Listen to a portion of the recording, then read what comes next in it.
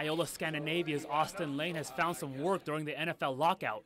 He can't go back to the Jacksonville Jaguars, so he's at the Eastbay outlet trying to sell shoes. Trying. The first sale, I was a little nervous, I was sweating a little bit. He might have been a little scared of me, intimidated with the beard and everything. But don't worry, commissions will be coming to the 6'5", 274-pound defensive end. I think he's going to come back, though. He's sounding pretty promising about it, so I'm going to hold him to that. If not, I have his information. I'm going to go find him.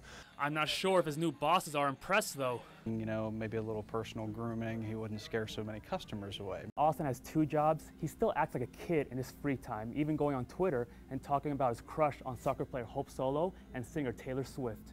You know, the 2 toes kind of tight. I figured I had a chance, but nothing so far. And he knows what he's doing on Twitter. He's consistently on ESPN's Twindex, which rates NFL players' activity and quality of tweets. When people see me, they're kind of frightened of me because, my look, I got the beard going on and things like that. So I think Twitter is more of a way to come across my personality. The top spot in the Twindex belongs to Packer tight end Tom Crabtree.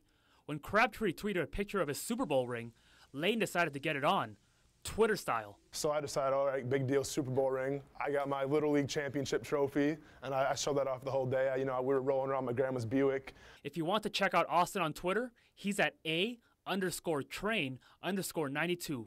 Kevin Liu, @Kevin K. Liu, Newsline 9 Sports.